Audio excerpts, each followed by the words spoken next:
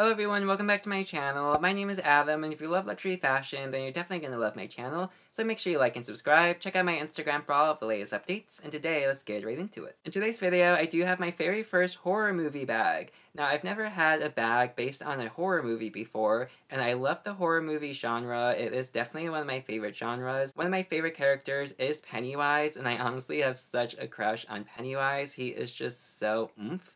However, him being played by Bill Skarsgård, definitely so iconic, and it's just such a great role for him. But without any further ado, let's go ahead and take a look at the bag inspired by the movie It, where Georgie gets lost in the sewer trying to catch his boat. I did get this super cute handbag. Now, this is actually the Georgie boat from the Pennywise movie called It. So cool. I really do love that movie. This is from Spirit Halloween, and this is just so cute. The zipper on it is really hefty. It does say time to float, and there's a cute little red balloon. And then, when we go ahead and open it, it's just so cute when it comes to, the movie references. So, we do have red, we do have balloons inside. It does say It. And then for the strap, it is very carnival-like. So we do have even a strap with it for like crossbody, so that's really cool.